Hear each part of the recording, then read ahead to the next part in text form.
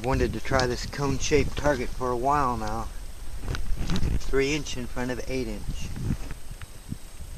Nikko Stirling scope, Howa 1500, 30-06, Hornady 165 grain spar point boat tail, 350 yards.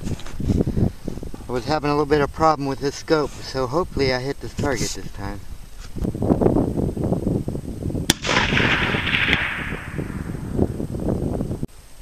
It's on the high side. Too high. Way up there. Our windage ain't bad, but it ain't good. But that's way too high. And that's where I'm having my problem with the elevation adjustment. I mean, it's good enough for hunting or something, but, you know, for precision shooting, it ain't no good.